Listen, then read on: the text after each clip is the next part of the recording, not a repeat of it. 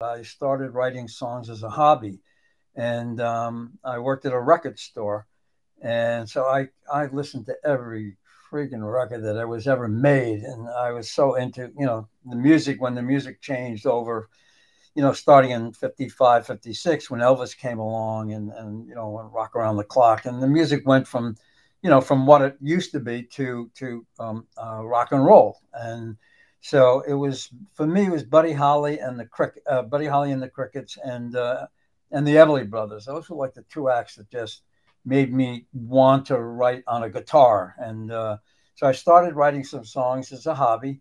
And at one point, somebody said, "Why don't you put those things together on a tape?" At that point, it was the old reel to reel tapes, and I sent it to a publishing company. And make a long story short, I wound up making a record with a friend of mine. Her name was Carol Connors, and we did a record, and it got on the radio here in Los Angeles. And Lou Adler, who was Mm. Mm-hmm. one of the really giants of the industry, beginning anyway, of what was happening on the West Coast, heard the record on the air, and he signed me as a songwriter to the company. So that was like the beginning for me. And he put me with another writer by the name of Phil Sloan, P.F. Sloan, and Mm-hmm. it just took off. The first few records we started to write, we had some really big hits, and that was the start.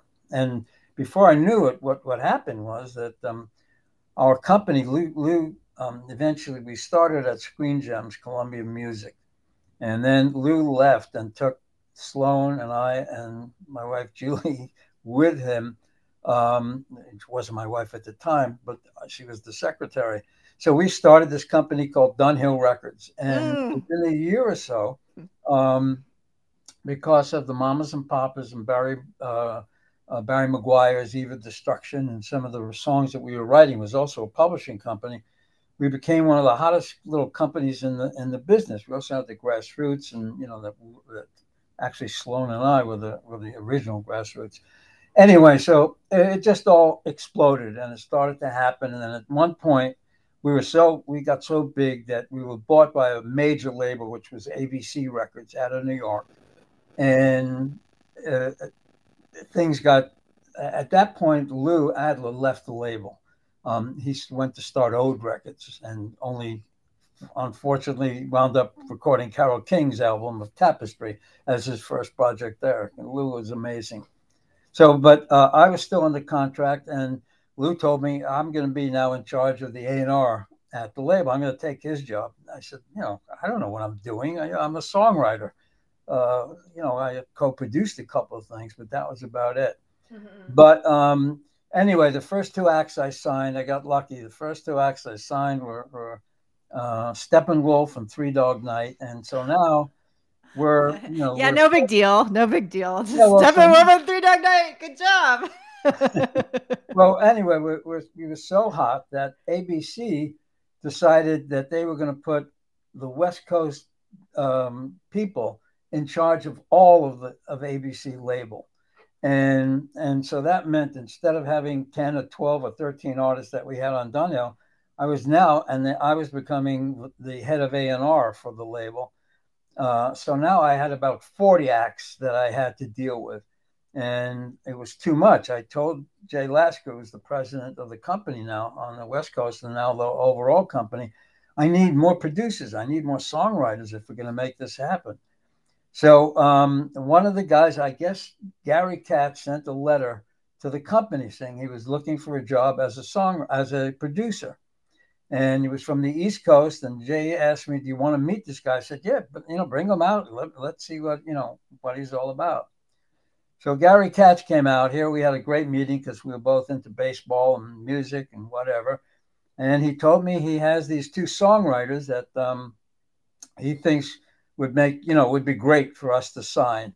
And I said, "Great, let's hear them. Bring them out." And that, of course, was Walter and Donald. And at the time he was working with them. I think at that time they were still doing, they were still part of Jay and the Americans, the band. Mm-hmm. And so that was the beginning. Once I heard these these once they came out, they played me a bunch of songs, and afterwards I met with Gary, and Gary said, what do you think? And Gary will tell you, if you talk to him, that I said I think they'll be the biggest act since the Beatles. Gary said that, and I said I couldn't have said that because, first of all, I don't know if I ever believed that. And all I was thinking is that they were going to be songwriters, and I thought they were great. I love their music, and I love the fact that it was, jazzy kind of rock and roll, and they were very into jazz because we discussed some of our favorite artists. And one of their favorite artists was Mel Torme, and that was, you never heard a rock group talk about Mel Torme as being one of their favorite artists. So I knew they were into jazz, but so. Again, I'll make this short as I can. So we signed them. We have time, so if you want to elaborate, this is a fun place to elaborate. All right, so we signed them as songwriters. I mean, you probably all know this story anyway. And the first few songs that they gave, which I thought were all hits, I played for just about every act on the label, and nobody got it. It was like, too weird, too different. I don't understand the words. I mean, even Dirty Work, which I thought was like the simplest, verse chorus hit I've ever heard. Anyway, at the end of the day, I met with them again. I met with Katz. I said, why don't you guys just, get some musicians and become a band, do your own thing? Because I know that these songs are great, and, maybe you should be doing them. And so that's how it kind of started. We looked for the best musicians around in town, and, they put together the band, and they were rehearsing. They would rehearse every night in the office, and we would come in the morning and clean up, and basically, that's how it all began.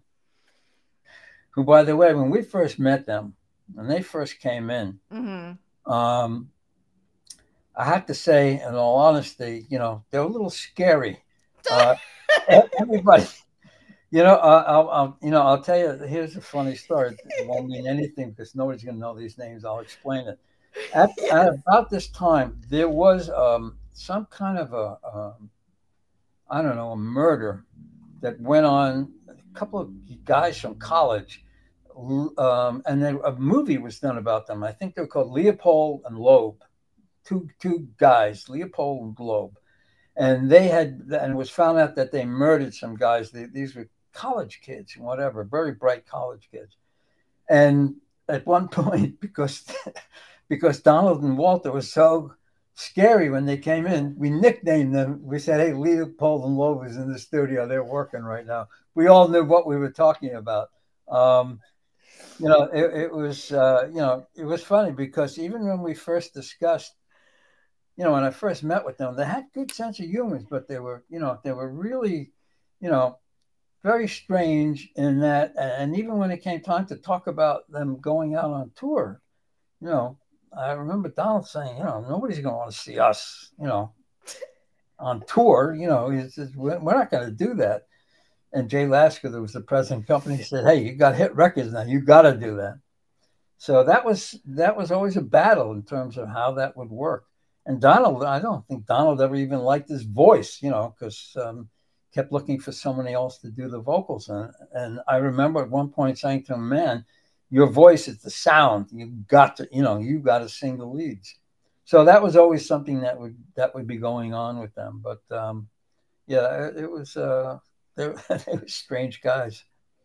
Yeah, that was hilarious. I could see that they're dark and moody, and here you have Dad who's always making jokes. Oh yeah, he'd lighten it up, right? I think that's why they also worked very well in the studio for so long, is because he would be like the icebreaker. If it got really tense, he'd tell some stupid pun or something.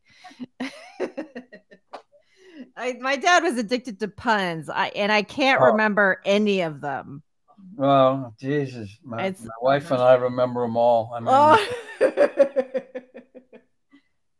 yeah. And I think the one he would always use is, when we'd order lunch or something, he would say, you can tune a guitar, you can tune a ukulele, but you can't tune a fish. That was a big one that he loved. Anytime I would order a tuna fish sandwich, But he had a pun for absolutely everything. He was the king of puns without question.